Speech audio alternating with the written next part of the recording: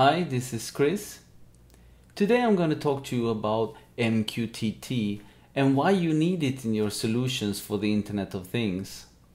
After a comparison with HTTP, I will go through what MQTT is and what benefits it brings.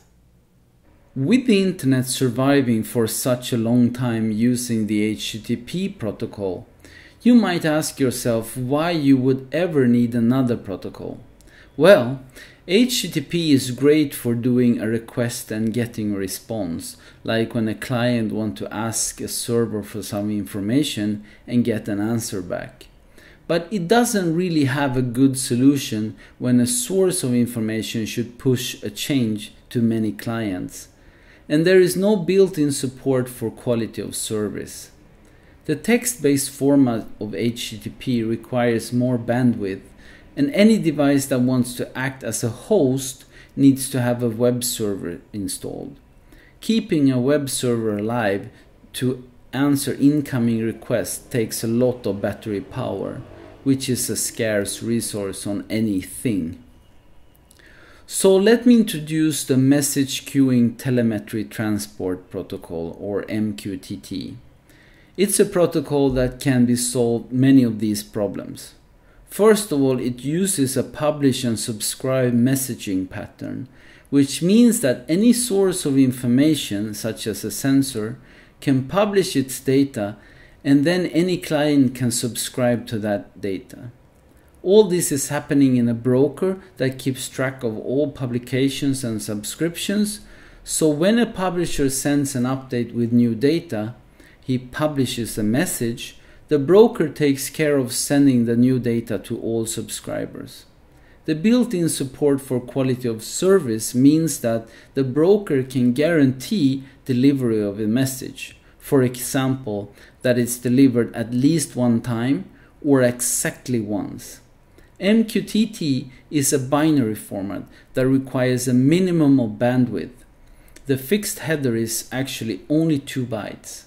And it also has a small implementation footprint that requires less battery. Both of these efficient aspects can make MQTT scale very well, and that is important when we are talking about millions of things. MQTT is not as established as HTTP, but it's standardized by Oasis and it's backed up by IBM. To see how it works, let's set up an MQTT broker, and I have selected Mosquito, which is the most famous open source MQTT broker. I will set it up on a cloud server with Ubuntu, and to get one of your own, please see my video Omnichannel Services Cloud Server. Start by connecting to the server, and you can see the SSH command here, and you need to replace with your own key file and also the IP address of your server. And to install and run Mosquito, use the following 5 commands you can see here. And when you have done that, open a new terminal window, connect to the server again using the SSH command above, and then you enter the command mosquito sub. This will start a subscription to the topic Hello World, and then you open yet another terminal window, connect to the server again using the SSH command, and enter the mosquito pub command.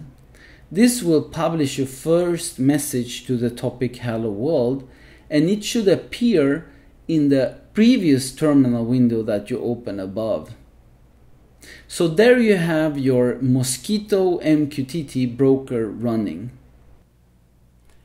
And with that, I hope you understand what MQTT is and how you need it to build scalable solutions for the Internet of Things. And with that, I wish you the best of luck with your Internet of Things projects. Thank you.